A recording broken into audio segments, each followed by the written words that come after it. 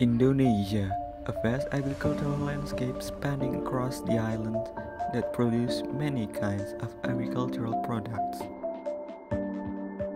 Many of those agricultural products are distributed to supermarkets and traditional markets across Indonesia, even overseas, such as tomatoes. To make up the demand for the need of tomatoes, Indonesia farmers has produced over 1,020,331 tons of tomatoes in 2019.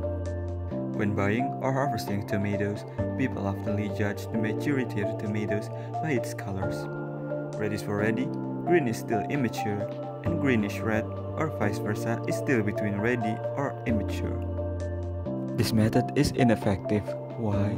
Because the colors of the tomatoes are only the skin. What matters are inside of it. Calculating the timing from when the tomatoes are harvested from their plants to being shipped to the consumers are critical. It will determine the maturity point of the tomatoes when it arrived. One mistake on the calculation and the tomatoes could end up too ripe and starting to decay. They'll contribute as a food waste and end up in the dump. In 2019, Indonesia produced over 1.3 million tons of food waste. With the help of food analyzing technology through non-destructive methods and integration of technology into the agriculture field to minimize the chance of overmature tomatoes when distributed with the help of spectroscopy. Spectroscopy is a study of absorption and emission of a light and other radiation by a matter. As in this case, the matter is the inside of the tomatoes as related to the dependence of these processes on the wavelength of the radiation.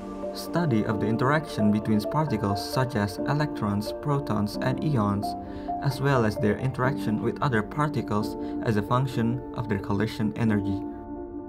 On the test, the tomato that we are going to analyze will be heated with the halogen light from the halogen tube. When the light hits the surface of the tomato, some energy emitted from the halogen will be absorbed and will cause some of the particle inside of the tomato to act, and the rest of the unabsorbed energy will be reflected back into the spectroscope as a reflectance.